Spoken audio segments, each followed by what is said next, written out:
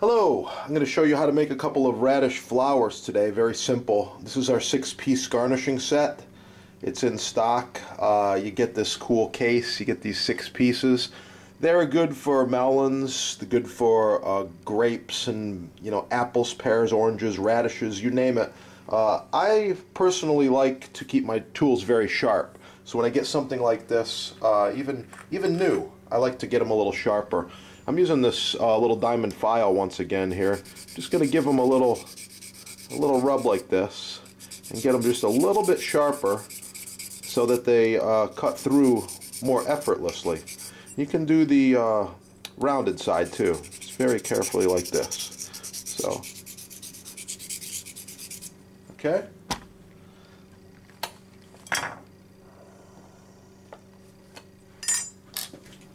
So the first thing you got to do for a radish flower is you got to look at each radish and kind of size it up and decide what you're going to do with it, how it stands up. Obviously flatten the bottom out like this so it stands up nice.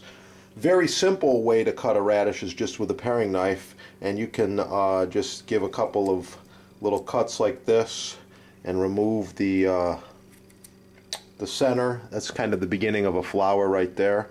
You can open these up, and they will open once they're in ice water. Watch your fingers as you're cutting towards yourself there.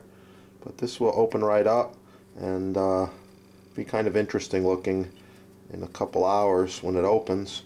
You can further enhance these and make them nicer with the little V cutter. So we're going to do a couple different flowers here today with these radishes. Okay, just like this. So this one's all done. This will go in cold water, and we're going to move on to another one here. Okay, this one I'm going to do a little bit differently. I'm going to use just the pointed part of the tool and make a star pattern like this going in.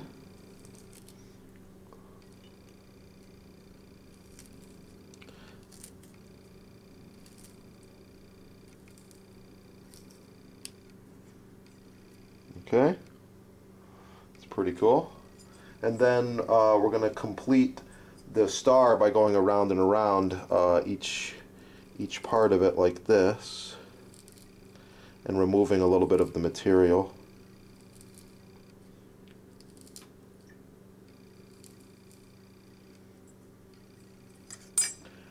Okay, you can remove it with the small paring knife or another tool if you want to just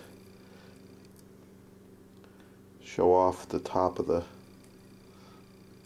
flower.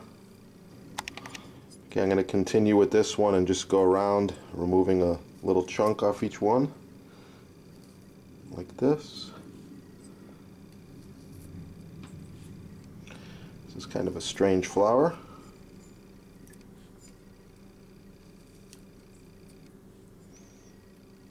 Okay, you can kind of see where I'm going with this, and then on the bottom I use the rounded part and just give a little more of a flared out effect.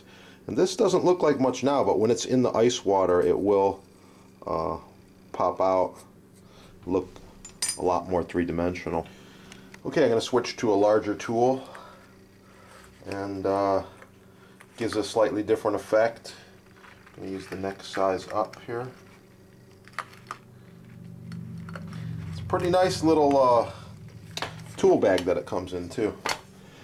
Alright, so for the next size, quickly cut off the bottom. You always want them to stand up flat, even for later when they puff up. So you can do a lot of different things, a lot of different garnishes with these. I'm going to, on this one, I'm going to do it kind of reverse. We're going to start at the bottom, and we're going to come up like this. Just all the way around.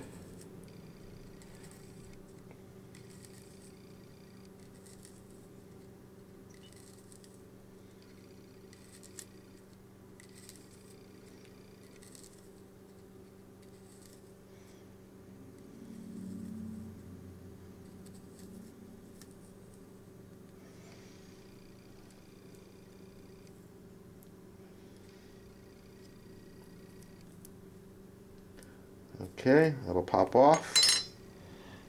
There you go. Kind of cool. I like it.